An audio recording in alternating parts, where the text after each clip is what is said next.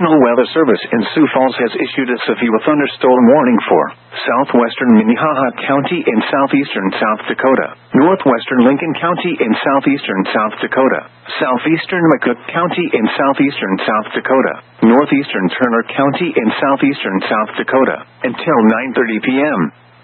At 9:06 p.m., a severe thunderstorm was located over Monroe, or near Parker, moving east at 30 miles an hour. Hazard, quarter-size hail. Source, radar indicated. Impact, damage to vehicles is expected. This severe thunderstorm will be near Parker around 9:10 p.m. Wall Lake around 9:15 p.m. Chancellor around 9:20 p.m. For your protection, move to an interior room on the lowest floor of a building.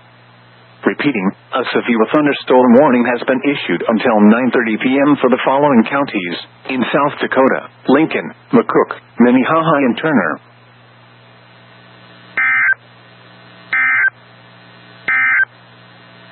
At 9 p.m.